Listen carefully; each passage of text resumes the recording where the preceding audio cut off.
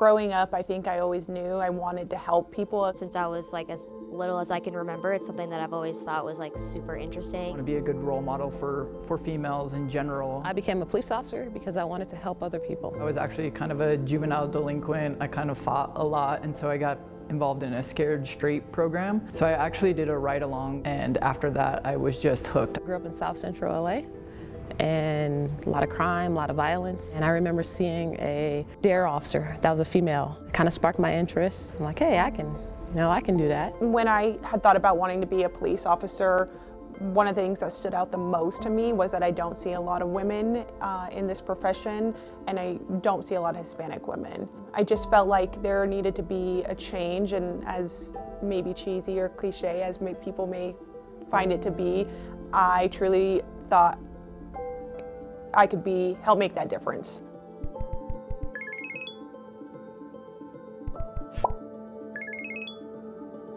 It really never crossed my mind at first, being a woman in law enforcement. Definitely didn't realize how few of us there were until you hear those numbers. I have a daughter who's 20 years old, so just showing her that you can compete with this male-dominated career. Aurora Police took the 30 by 30 pledge. We want 30% of our recruitment class to be women by 2030. Well, when I first started doing research 30 by 30, I was excited because I knew at that time we had less than 12% women in this department. I believe by the Aurora Police Department pledging to the 30 by 30 that women have a place here. Women, from my perspective, being in training, we bring a different perspective and different experiences. We fill in some gaps. This is not about women being better police officers by any means. This is about a team effort, truly.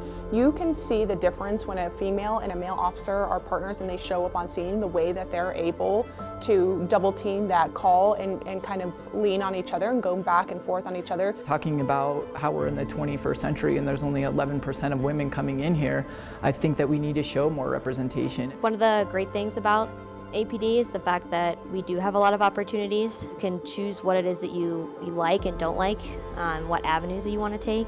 And if you think you might like something, you try it out, you don't, that's fine. You can reroute and go somewhere else, and the opportunities really are endless.